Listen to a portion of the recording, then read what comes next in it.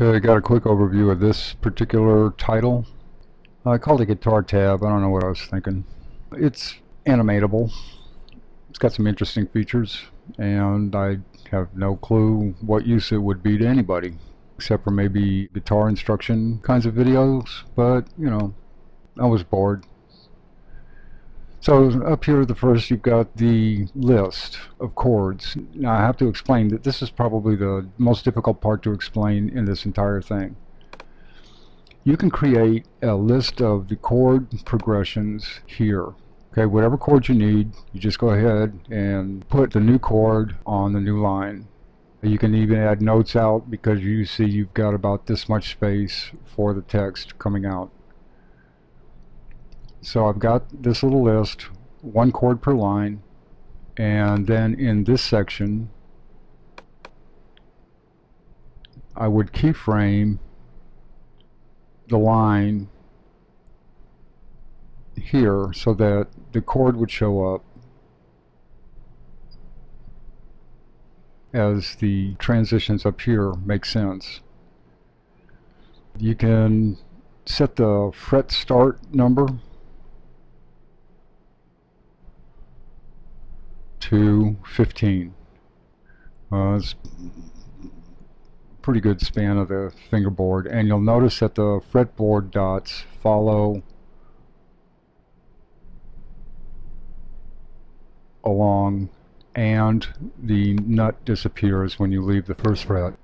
Now I've got it set for no mark here, and then the first fret basically still open, and then when you get to the second one the nut disappears. Okay, so you can chart out how you want the fingering to go. There's a break here. You can set up this kind of notation here, and you can do partial bar. 2 is the minimum. It doesn't make any sense to do a bar on one string. And we'll bring this back down to 0 because I don't need it.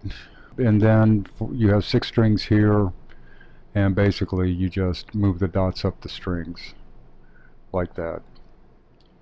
And if you're keyframing, you would make a keyframe position, then you would go to the frame before you wanted to make the next transition.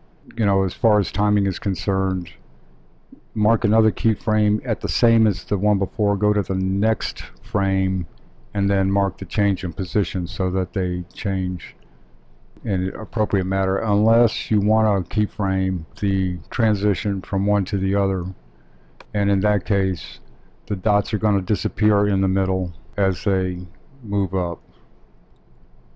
Okay, this was a sequence replicator behavior, and that's about the best I could get without it blurring and whatever. So anyway, so you have one for each string. You'll notice up here I've indicated that these are open strings. You've got a list of things that you can do, starting with just clear it. First one is to mute. Second one is to open. The H is for hammer. The P is for pull or pull off. S is for slide. And then you can set each one of these notes, so if you wanted to indicate the tuning. So for that we got like E, B, G, D, A, and E. Right there. You can change the decoration a little bit. You can fade out the backdrop. You can overlay this with a, you can fade it out and just position this and overlay it on a, if you've got a good view of the fingerboard and you want to rotate this, you can use a rotation position, and you can superimpose this over somebody actually playing. and take out the backdrop like that.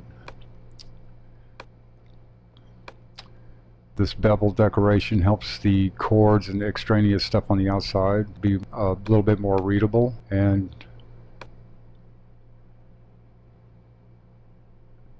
you can change how that appears. Just create a border,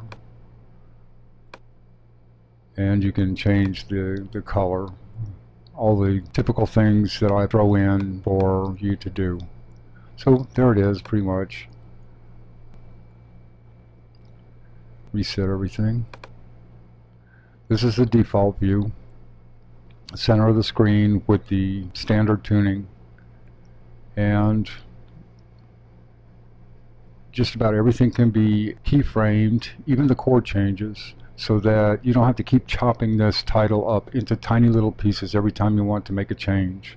You can make this title as long as you need it to be, and then just go through and make your changes in that one title.